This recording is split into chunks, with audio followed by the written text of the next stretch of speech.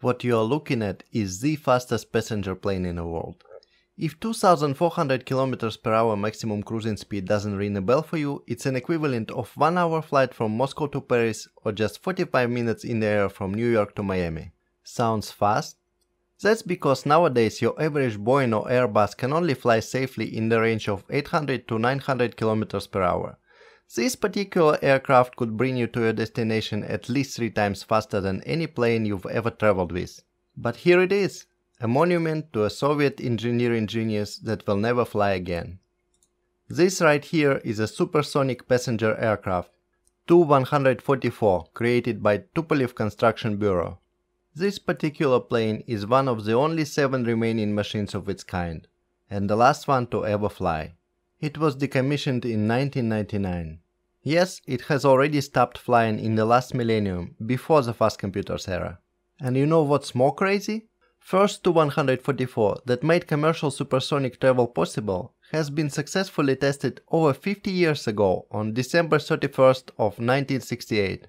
Well, technically Americans were first to break a sound barrier, which is around 1234 km per hour. For those of you who don't know what a sound barrier is, it's when a plane outspeeds the sound it creates by moving in an air mass. Douglas DC-8 airliner was the first one to do so in 1961, but that plane was not designed to fly so fast and the crew was lucky to just land alive. But Tu-144 was, so why don't we fly supersonic anymore? And why does nobody even remember that it was possible decades ago, before smartphones, before personal computers, before GPS, before even reliable autopilot systems? Well, let's find out. There were only 17 Tu-144s produced, and only 7 of them still exist in the whole world, of which 6 stay in Russia and only 1 aircraft you can find in Sinsheim's museum in Germany, near Stuttgart. Why Germany, you may ask? Reason would be turbulence. Economic turbulence. In the early 90s, after Soviet Union collapse, a Russian Flying Research Institute sold its unique plane because it didn't have money to even pay salaries for its pilots. For the same reason, more than half of these machines, which now would be considered priceless by any museum, were destroyed and sold for scrap metal. That's why you've probably never even heard of Tu-144. But you may have heard of another supersonic plane, French Concorde. If you perform a quick Google search, you may come to a conclusion that Concorde was a real deal, and those sneaky Soviets just sent their spies to France, but failed to properly copy the project. After all, Tu-144 has performed only 55 regular flights inside USSR for Aeroflot in the late 70s. Only 3,284 passengers were lucky enough to experience the flight on one of those. In comparison, Concorde was performing regular flights for many years.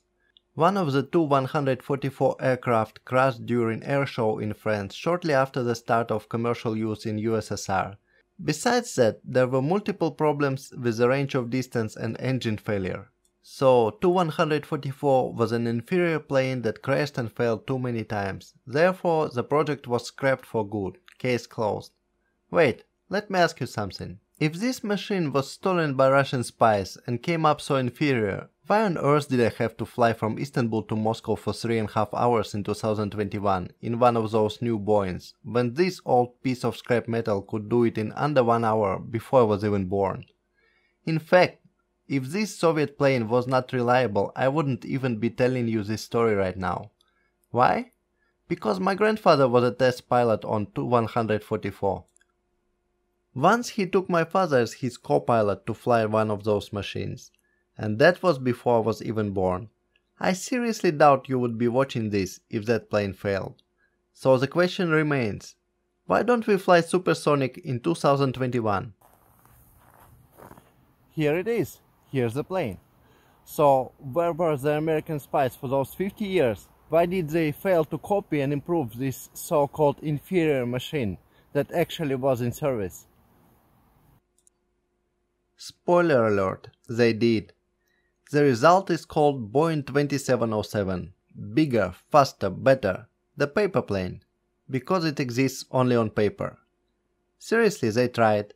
This exact machine served as a flying lab for a scientific project under Russia and USA collaboration, so they had their chance for sure. The US government, even tried to buy out the plane for NASA research purposes, but Russia refused. Couple of important facts. Despite spying accusations, Tu-144 has performed its first flight 3 months ahead of Concorde. Initially, cruising speed of Tu-144 was higher than Concorde's, but the range of distance was much shorter. Soviet engineers had to reduce cruising speed later to improve range of distance in modernized Tu-144D. So it was a completely different plane. They may just look alike due to optimal streamlining design requirements, landing speeds, supersonic flight physics, and other deep engineering stuff none of us really understands anyway.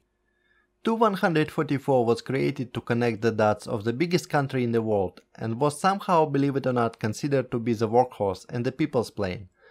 On the other hand, Concorde made it possible for thousands of wealthy Air France and British Airways passengers to cross the Atlantic Ocean in a couple of hours. I've crossed the Atlantic on a modern commercial wide-body plane myself once. Not such a pleasant experience. Speeding it up 3 times would make so much sense.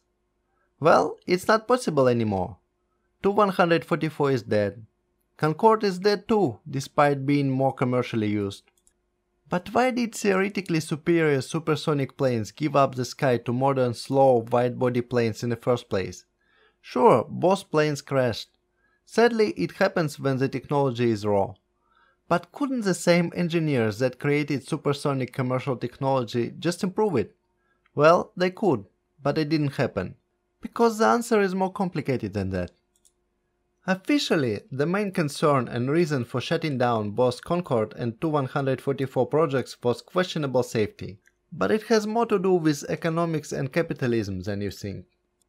Concorde was designed for the first-class passengers specifically, for the business sharks of 70s and 80s who valued their time and their ability to travel quickly between continents to do business.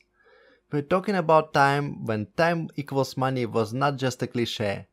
A time before online video conferences were introduced and made this advantage less relevant.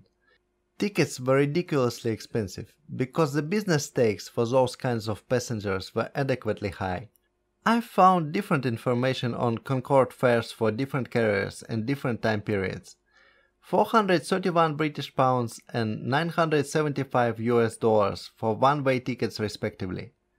So, adjusted for inflation, it's around 10,000 of today's dollars for a transatlantic round trip, more or less. In communism, we didn't make $10,000 a month, but we also didn't have to, because local prices were different. Tickets for supersonic flight from Moscow to modern Kazakhstan cost 80 rubles back in the 70s, which was about $130 at that time. It's difficult to adjust for inflation due to multiple Russian monetary reforms, but it was approximately 60% of the average monthly salary in the USSR at that time. Now the average monthly salary here in Russia is around $700, you do the math. Long story short, tickets were cheaper because Aeroflot was a government carrier with prices introduced and enforced by Communist Party officials. Of course, a supersonic plane is not a cheap toy to play with. You can ask any private jet owner to have an idea. It needs a lot of fuel. Soviet Union did not care at all. In fact, Soviet Union did not care about money so much that one of the 17 planes was literally forgotten at the aviation plant. The Ministry of Aviation simply failed to claim the aircraft after it's been assembled, so one machine was sadly scrapped for metal even before receiving its serial number in the dark times of the Empire collapse. You see, fuel economy was not even a sin for an oil superpower like Soviet Union, but the range of distance was. Russia is still the biggest country in the world, even after the USSR collapse. But the USSR was twice bigger. It's quite a task to fly from Kaliningrad to Vladivostok. 11 hours in the air by today's standards.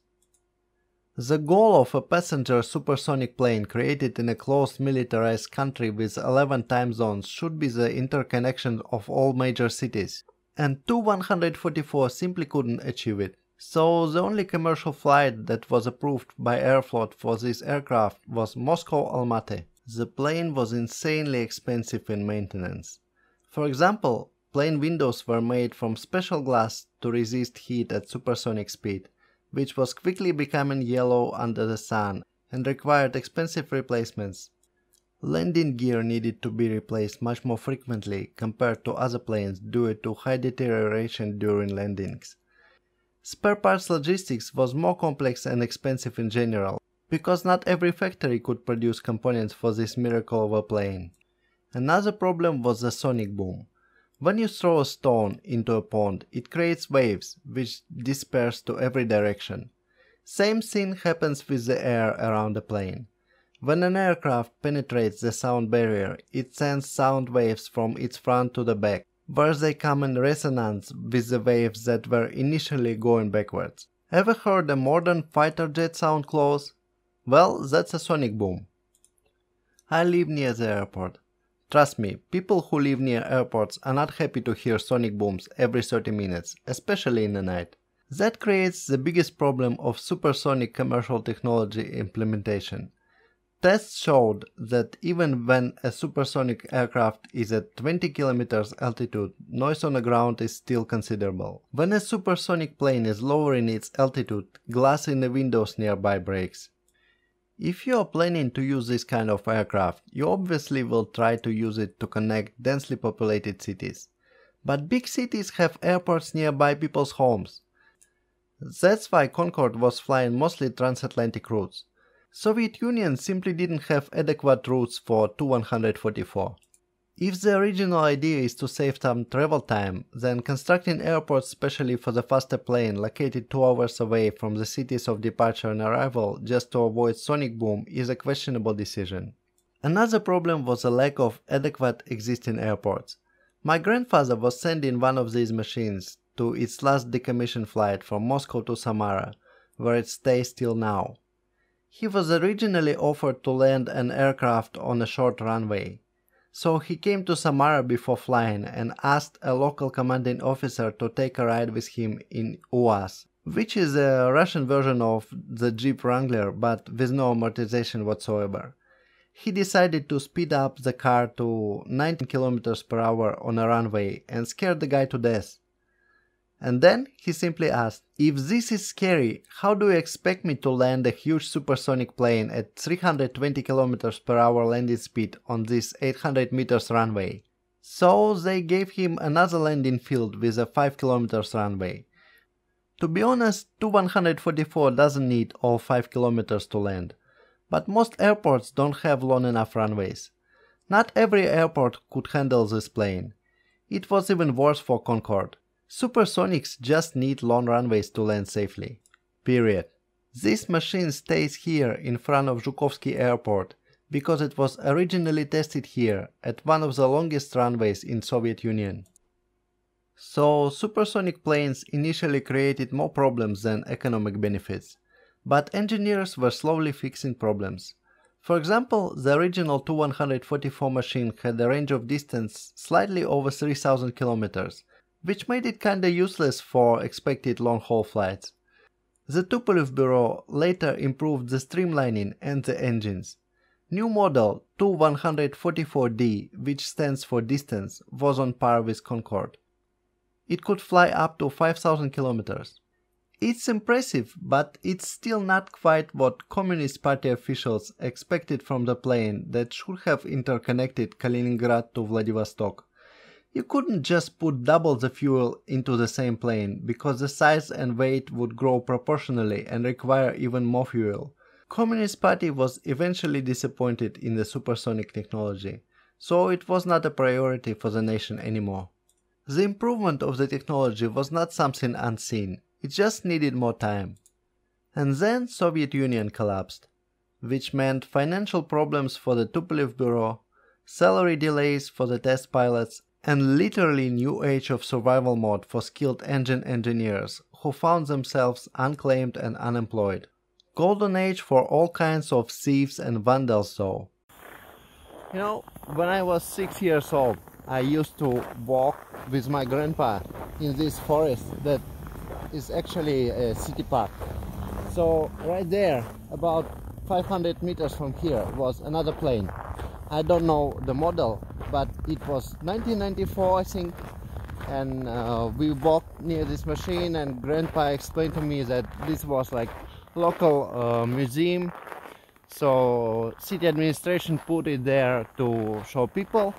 And then after 1 year I didn't find the plane on its spot, so I asked, like, Grandpa, what happened to the plane?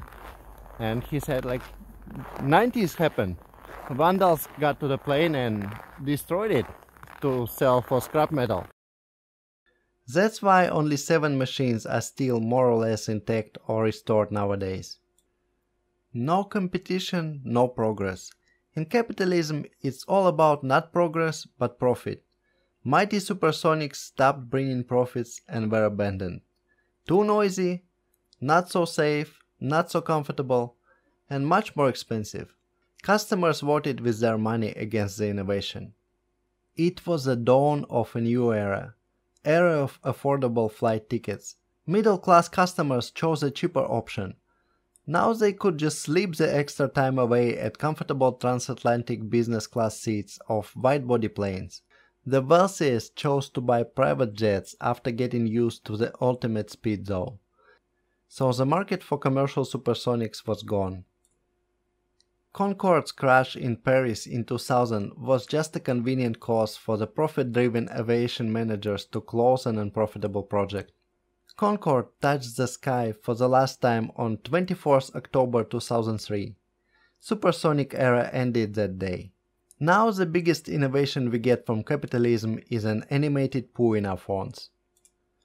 But make no mistake about it, second coming of the supersonics is inevitable, sooner or later. Humanity always wanted bigger, better and faster things. This machine will not die in vain. Future generations will fly supersonic one day and laugh at our dark age of slow and boring but economically viable wide-body planes. Because brave people of the past who loved the sky once proved it was possible.